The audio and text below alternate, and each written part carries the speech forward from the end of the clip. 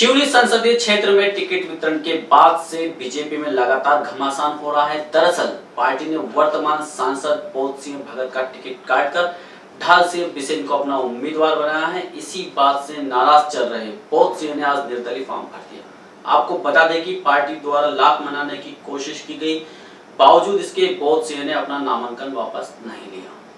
Party से नाराज चल रहे बोध सिंह भगत ने निर्दलीय फॉर्म भर दिया है। आज आखिरी तारीख होने के बावजूद उन्होंने फॉर्म नहीं उठाया है।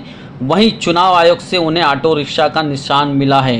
इसी के चलते सिवनी और बालाघाट विधानसभा के भाजपा कार्यकर्ता और पदाधिकारी सिंह के समर्थन में उतर गए हैं और सिवनी के जिला कार्यालय में इस्तीफों का दौर शुरू हो गया है। वहीं आज गोपालगंज क्षेत्र से रानू साहू मंडल अध्यक्ष के नेतृत्व में 70 लोगों ने अपना इस्तीफा लेकर बीजेपी कार्यालय पहुंचे। वहीं उनका कहना है कि कल भी छपारा चमारी क्षेत्र के 200 कार्यकर्ता और पदाधिकारी बीजेपी की प्राथमिक सदस्यता से इस्तीफा देने वाले हैं। ऐसा माना जा रहा है कि यदि ढाल सिंह के खिलाफ इस प्रकार का विरोध चलता रहा, ढाल सिंह बीजेपी से टिकट मिलने के बाद भी तीसरे स्थान पर खिसक सकते हैं। वहीं लोगों का कहना है कि जीते हुए प्रत्याशी भगत सिंह का टिकट काटकर 10 साल से हार रहे प्रत्याशी ढाल सिंह बिसेन को टिकट देने का क्या औचित्य है। अब देखना है कि पार्टी अपने नाराज कार्यकर्ता व पदाधिकारियों को किस प्रकार मनाती है। कोई उपलब्धि नहीं मिला पाए, इसलिए हम लोग सामूहिक रूप से इस्तीफा दे रहे हैं। और कल आज सीनी ग्रामीण की तरफ से आए हैं, कल चमारी मंडल से आएंगे, परसों बंडोल मंडल से आएंगे और नरसों मंगवानी से आएंगे। डेली प्रतिदिन हम लोग जो हमारी टीम है वो इस्तीफा देगी भारतीय जनता पार्टी से। और भारतीय जनता पार्टी को अभी वक्त है डिसीजन बदलना चाहिए। ढाल सिंह जी का फॉर्म को विड्रॉ कराना चाहिए और बोध सिंह भगत जी को प्रत्याशी घोषित करना चाहिए, ताकि चुनाव जीते। हम चुनाव जीतने के लिए लड़ रहे हैं, हारने के लिए नहीं। अभी कितने लोगों ने इस्तीफा दिया और कल कितने लोग दे सकते हैं? अभी हम लोग टोटल 70 लोग हैं और कल लगभग 200-250 लोग और देंगे। और डेली प्रतिदिन 200-250-300 लोग की संख्या में हम इस्तीफा हमारे लोग अलग अलग मंडल से देंगे।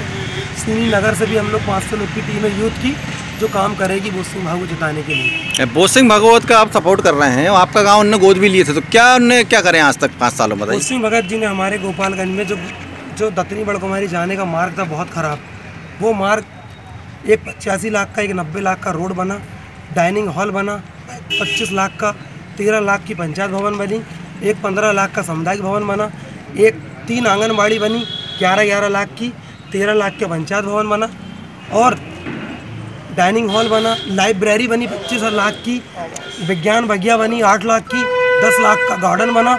और भी मैं काम गिना नहीं सकता, इतने काम हुए हैं। और बोध सिंह भगत जी काम कर रहे हैं निरंतर।